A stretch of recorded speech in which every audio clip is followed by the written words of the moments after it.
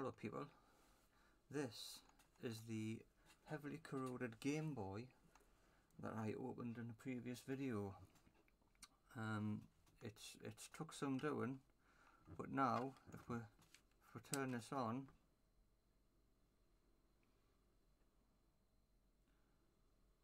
we've got the Nintendo logo, and the game boots are missing some pixels down the left and right side of the screen, and the speaker doesn't work. But the motherboard has been fixed. The cartridge slot seems a bit temperamental.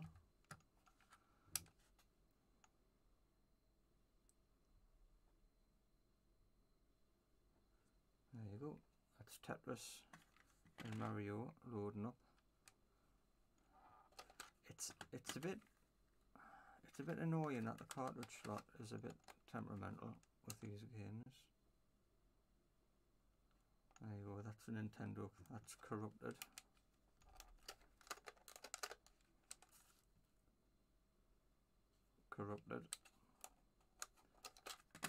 Tetris has a better.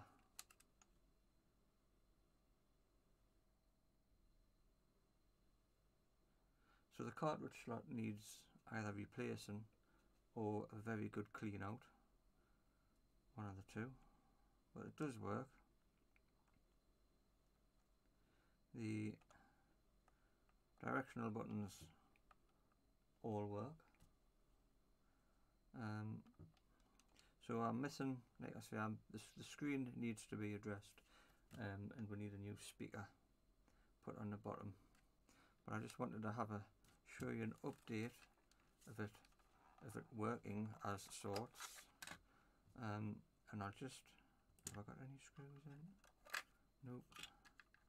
I'll just open this up and I'll show you what it's taken to get it this far.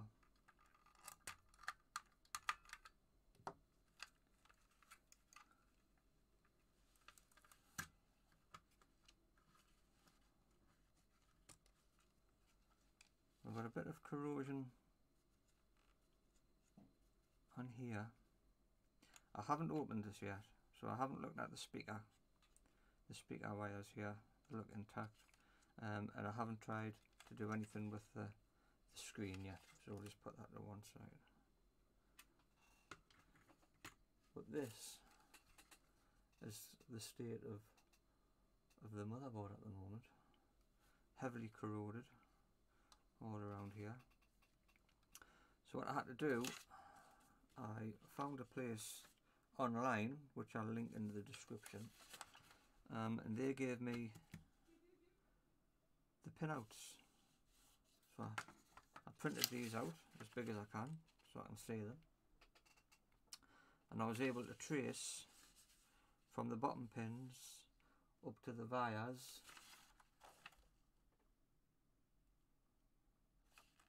So I've traced each one up to the wires, and then sometimes some have got second wires, and I've replaced, there's 3 here which have been replaced, 3 not working,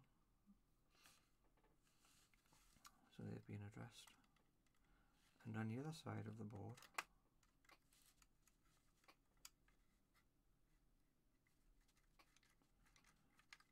if I can get this out, there we go. On the other side of the board, there's a couple of screws here which I need to take out. I'll just whip these out.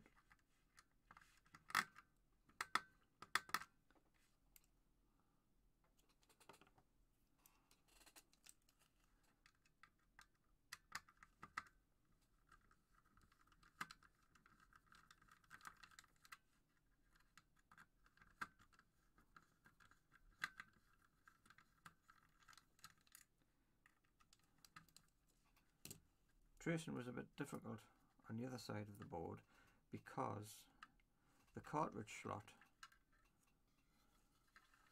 underneath the cartridge slot, you kind of see what's happening. But with the help of the printouts,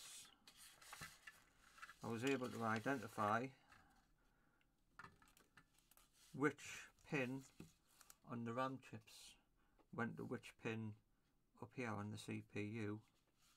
And there was I've got 4 pins on the bottom of this RAM chip go underneath the cartridge slot, and 4 of them were damaged.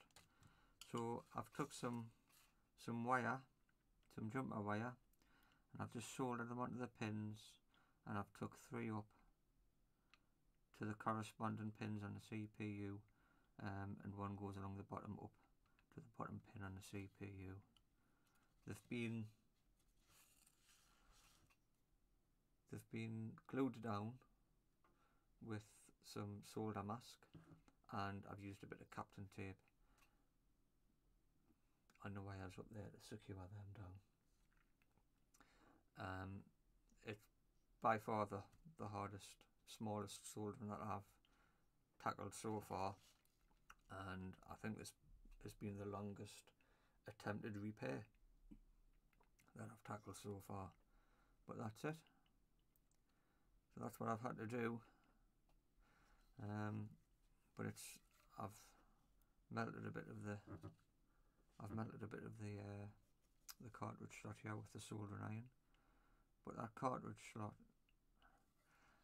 I don't know whether to replace it. I'd like to replace it for a brand new one, but you don't seem to be able to buy them. So that's what I've done so far. I've learned a lot. I've struggled with it, but I've learned a lot. It's been great experience for us.